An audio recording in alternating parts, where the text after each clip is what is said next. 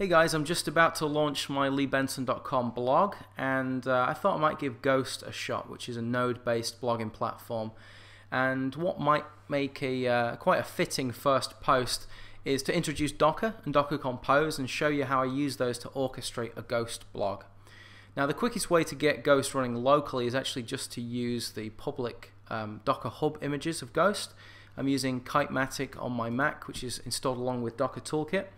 And once you've downloaded that and you've hit create, you can see within the space of just a few seconds the thing spawns, and we can click web preview, and there we go, we've got a Ghost blog. The problem with this approach is that it hides the details. You don't really know what's going on beneath the hood. And so what I prefer to do where possible is to build from source and build my own private or public Docker Hub repos, so that I get a finer control of what's going on. In doing so, hopefully I can impart some concepts of Docker and Docker Compose, so you can use that as a foundation to orchestrate your own services going forward. So with that in mind, let's go ahead and build this thing locally. So I'm going to be using WebStorm as my IDE of choice, but if you want to follow along, feel free to use anything. I'm going to call this blog. I'm just going to create an empty project, and the first thing I'm going to do is download the Ghost source. So you just download Ghost into a browser, hopefully get a direct link, save some time, and download the zip file. Go ahead and extract that. Now in the old days, we've got the source tree here. Probably what we'd do is edit the config file manually, then maybe we'd FTP over to the server, tweak it, hope for the best, a few different rounds of back and forth, and we'd finally get the thing working. In today's environment, it's much easier to use something like Docker. For those that don't know, Docker is a containerization platform, so basically allows you to bundle up all of your build steps and all of the software that your app needs into one or multiple containers that are guaranteed to run exactly the same way regardless of the host platform that they're running on. Docker works on Windows, on Mac, on Linux. It works natively on Linux, on Windows, and on Mac. It requires a virtualized environment, but Docker have made that quite a streamlined process for those environments, so you can just download the toolkit and pretty much everything is taken care of for you. So let me grab this stuff and throw it over into a WebStorm folder. Now what we're going to be using in this is something called Docker Compose, which takes Docker a step further, and it allows you to chain together multiple containers and treat them as one individual app. In this case, we're going to be using MySQL as the data store, and we're going to use Ghost as the main container that's going to link to it. So we've got our content there. First thing we're going to do is create a file called .docker ignore. You can think of this as a git ignore file. It's just going to tell Docker what to exclude from the Docker build context, what's going to be invisible to Docker. A couple of things I'm going to put in there. The first thing is called idea, which is just a folder that WebStorm installs with a bunch of settings.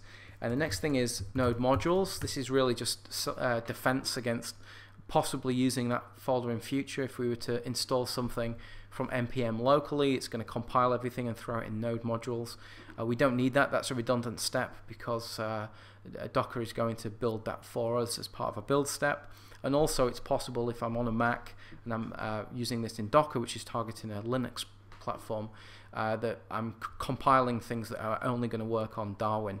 We want to target instead a Linux build. So let's just leave that alone. Let's leave it out of the context. Then I'm going to go ahead and specify the Docker file. And this can be thought of as a make file. It's going to provide all our build instructions. The first instruction is what we're building from. We need a source image to extend. So I'm going to say from node 4.2. And where do we get this from? Well, we can just go over to hub.docker.com, and there's thousands of images that we can pull from. So node is one of them. We've got an official node package there, and you can see a whole bunch of tags. In this case, Ghost requires the 4.2 branch. That's one of the official targeted platforms of Ghost. Whereas if we were to open my terminal and type node-v, we can see that locally I'm running 5.1. So another benefit of Docker is that you get to isolate versions without cluttering up your main file system or trying to figure out how to run multiple versions of the same software.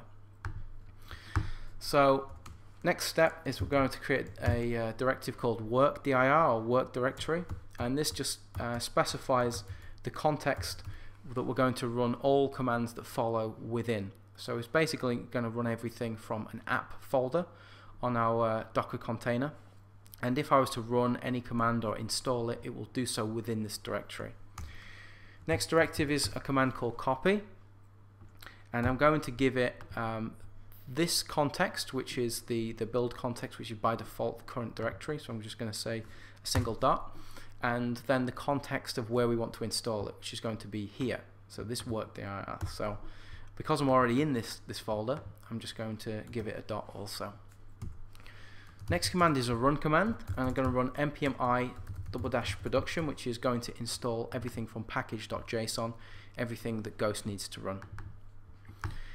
Now we've got a couple of directives that expose different parts of this Docker container. So by default, a Docker container will run isolated from everything else. So we have to specify if we want any ports opening or if we want any mount points within the file system opening. So first thing for a port, I'm going to expose 2368, which is the default Ghost port. That's what the Ghost web server is going to run, and you can go to config and you can see that there. We could change that to whatever we want, but in this case let's just leave it as at the default, so we have to change as little as possible. And the next thing we're going to give is a volume directive, and what volume allows us to do is to specify a mount point. So you can think of a mount point as the ability to persist data when we're next running Docker. So by default, when we run a Docker container, any change we make within the file system disappears and resets back to its build context or its build version the next time that you run it. By giving a volume directive, we're saying, hey look, the data within this is its own volume, and if you want to map that locally to a mount point on your own file system on the Docker host outside of the container, you can do so. So that the next time you run that, it's going to use that same directory path and mount it there so that you've got access to that same data. It's going to allow you to persist data, in other words. Final directive is cmd, or command, and this is going to be the default command that runs in the absence of any other command. We can override this with our own, and we'll do so in a moment just to test this functionality, but if we don't have any other command, this is what's going to be run by default. In this case, this is just going to run index.js, which is going to start our Ghost server. So that's actually enough to go ahead and in these 10 lines of code to spawn the Docker build process and run a Docker container. So let's first of all go ahead and check that out. So I'm going to close the terminal actually. I'm going to go to Kitematic, and you see Docker CLI provides a shortcut to open a terminal window and set all of the environment variables it needs to run Docker. So it's going to set the Docker host and the Docker file path and all that type of stuff. So if I type Docker images, you can see a list of images that have been downloaded so far. I've got MySQL Server 5.7. I've got Ghost from an early step when I showed you spawning that. I've also got Node 4.2. Now I've downloaded these in advance just to save some time, because these are about 400 or 500 megabytes each. Some of these are even higher in some cases. But you don't actually need to do this in advance. Just by giving the need in our Docker file and in our future Docker Compose file, it will download that stuff as and when needed. So don't worry about that step. So now what we want to do is we want to navigate to our WebStorm projects and blog, and I'm just going to say Docker build, and I'm going to give that a tag of test. That's going to overwrite this previous test tag that I had before. If nothing exists, it will create it, and I'm going to give it the current directory context and hit enter. And you'll see, because nothing has changed from a previous build the last time I run this thing, it builds it ultra fast. Now if we were running this the first time, what would happen is it would of course run the npm and it would download all of the npm packages and things like that, but we've managed to skip that step, and so for the sake of this video, let's just go ahead and run this immediately. So now that we've built it, running it is just a few millisecond affair. It's very, very quick, and what we type to run it is Docker followed by run. I'm going to give it two flags. I'm going to give it I and T. I stands for interactive, basically allows us to use the keyboard and interact with the application, and T is terminal. It's going to start its own shell, and I'm going to give it the test build file name that I gave it before, which is the repository name. At this point we could give it a colon and a tag, so maybe latest or version 1 or something like that, but we didn't specify any tags, so we can't use that. This is just going to be a plain tag. And I'm now going to give it the command that we want to run. Now if I didn't give it any command, just hit enter, it will go ahead and run the default command, which is actually exactly what we want in this case, node index.js. But if we do give it a command like bash, let's say, which is going to start a terminal shell. Sorry, let me just enter that after the name of the repo there. You'll see within the space of maybe half a second, a quarter of a second even, we have a bash prompt into the container. So we can run anything locally. We can run ls just to get a directory listing, for example. We can edit any of the source, but remember, once we exit out of this, because we don't have any persistence to this data, it's going to be lost the next time. So let's just demo that just to show you. So if we echo hello to something called message.txt, you can see we can print that out to the screen, and we can ls that, list that, and it's right there under message.txt. But if we to exit and then run the same thing again, you'll see this time it's disappeared. So although we've got our volume directive, we haven't actually mapped that to any other path. And actually that's in content anyway, so that's not going to touch our app folder at all. We'd have to give that as another context, another volume directive, if we wanted to mount our app path elsewhere.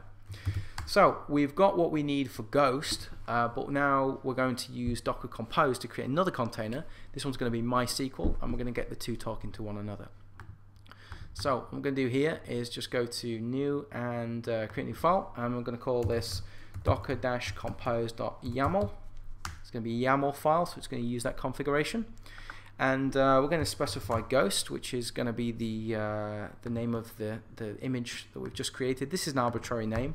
We can call it whatever we want, and it in fact can point to a third-party image, or it could be local to the build context. So I'm going to show you both of those ways in just a moment.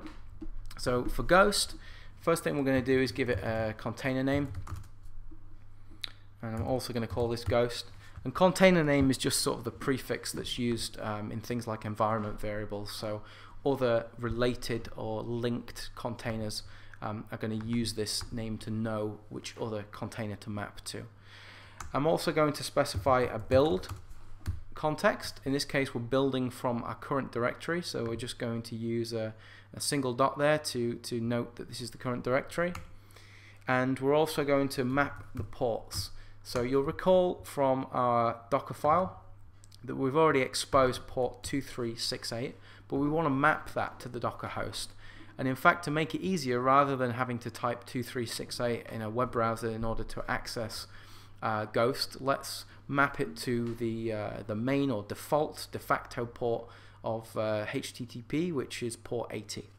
So what I'm going to say here is that's going to be port 80 that it gets mapped to, and it's going to point to the local port, which is 2368 of this particular container. I'm also going to set an environment variable, and this is just going to be node env of production, and this is just something that Ghost uses in order to run this particular configuration block up here, the production block. Okay, cool. So we've got everything we need just on those few lines in order to spawn Ghost, but we want to link it to MySQL. So let's create something up here called MySQL, and the container name is also going to be MySQL. And this time it's going to be an image, because we're going to be pulling from the public Docker repo. We already have it locally, so it's going to just use the local cache, but if we didn't have it, it would actually pull from MySQL server, and we'll be pulling from here. So we're just going to give some parameters in order to start up a MySQL server. So the path for that is MySQL/MySQL server, and I'm going to use colon to give a version, which is going to be 5.7.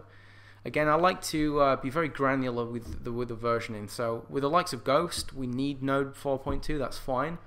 But also we don't just want to use the latest tag here, because MySQL could launch version 6 or something that completely breaks the current context or the current build process. So what we want is to specify a very specific version and test it against that, so we know in production it's always going to work against that version. So environment, let's give a few different variables there. I'm going to use the MySQL random root password, because we don't really care about the root password here. We would obviously in production, but this is just a test environment, so we don't care what root password it spawns. I'm also going to specify a database. Let's just call that ghost. Same thing with user. We don't really care about building a secure environment here for a couple of reasons. Number one, we're only using this in a test environment. Obviously if this was in production, we'd make sure these credentials were very, very secure, but also we're only creating a secure tunnel to Ghost. We're not actually exposing this publicly, so we've got an extra layer of security there as well, which we don't rely on, but it's nice to have. We're also going to give a volumes directive, or a volume key there, and what this is going to do is just going to create a mount point on the default MySQL data directory, so that when we're creating our settings and we're editing things in the admin control panel and adding posts and things like that, it's not going to disappear the next time we start the server. Okay, so at the moment we have two containers, but they're disparate and detached. They don't know of each other. So the way to link them is just to use a links key.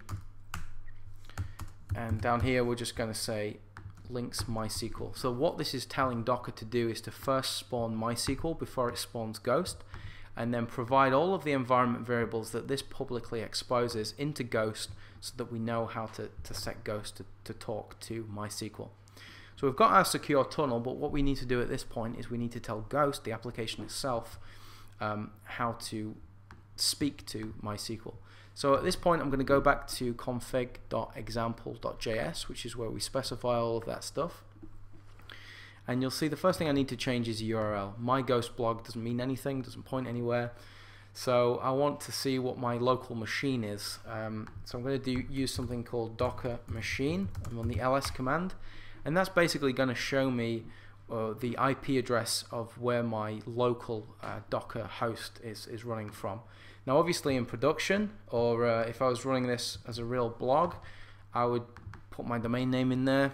But in this case, this is just a privately addressable Docker host. And the client at the moment is using SQLite 3, which uses a local file path in order to store the data. But we actually want to get it to talk to MySQL. So at this point, I'm just going to type MySQL. And there's a few different connection parameters there that we're going to add as well. Obviously, instead of a file name, things that matter are host. I think we need a user.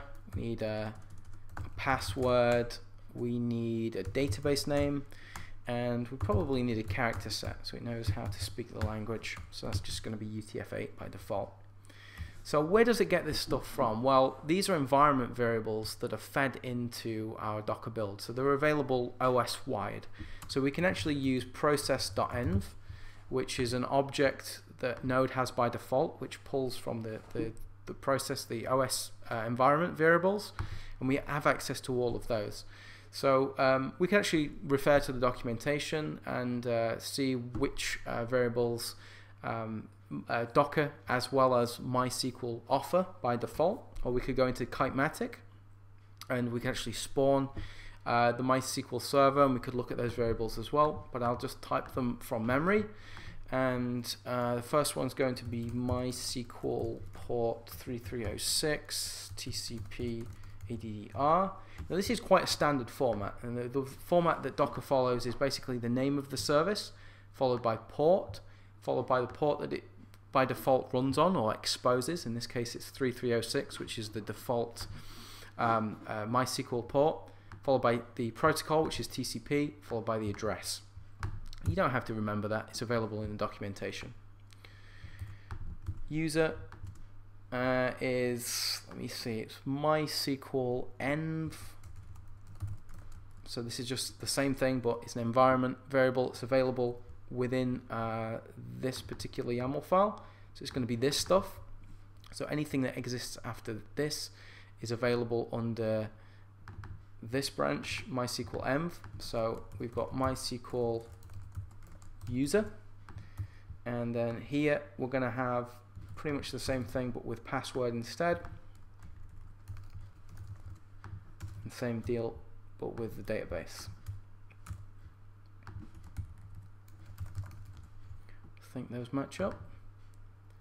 Password, database, and use it. Yeah, we're good to go. And at the moment, we're binding to port IP 127.0.0.1, which is the local loop interface.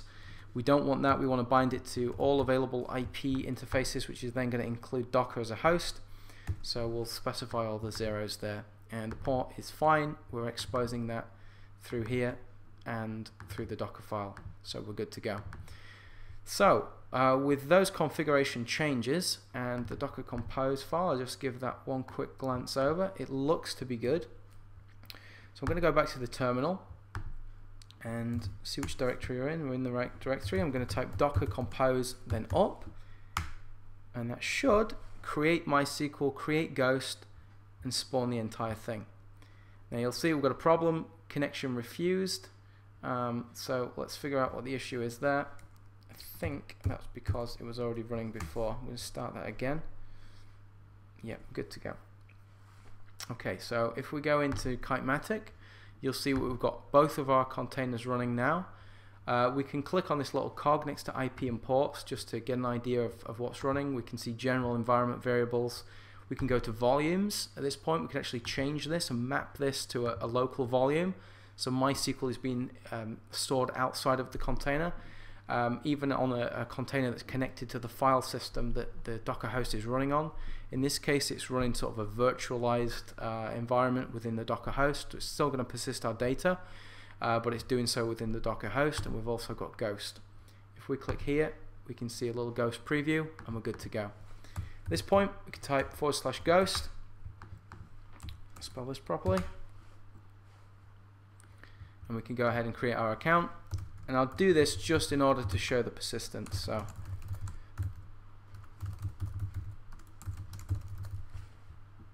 we should see this thing running. Take me to my blog. Now, of course, there's going to be a bunch of things that you'll need to do on top of this in order to get it running in production. One of those things is to configure the email service and things like that. But we won't do anything that's beyond the scope of this video. Instead, I'll just create test post. Say this is a giant test. And I will just go ahead and publish now.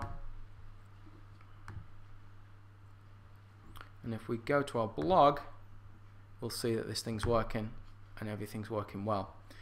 Well, what happens if we exit out of this thing and we respawn it again? So you go back to Kitematic, you can see that the containers have now closed. I'm going to use Docker Compose up. And it's going to start the thing again. If I hit refresh, you'll see that the post is still there. And the reason for that is because the data has persisted. So hopefully that gives you an introduction to using Docker, and specifically Docker Compose, to string together multiple containers. And now that the thing's up and running, we could run in any environment that has Docker installed. So any Linux or Windows environment, we just go ahead and install Docker.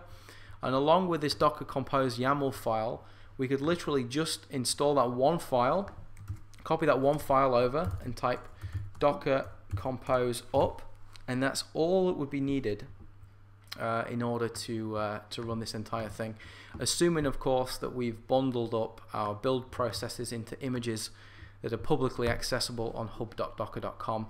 It's the same concept. If you're running a private repo, you just need to use the Docker login command. So that's just Docker login, and specify your username and password and things like that in order to log into the private repo. But it's the exact same concept. That one command alone will spawn however many containers you have. I've had different build environments where I'm running 10 or 15 different containers, a whole bunch of different things that are orchestrated and have private tunnels working between them.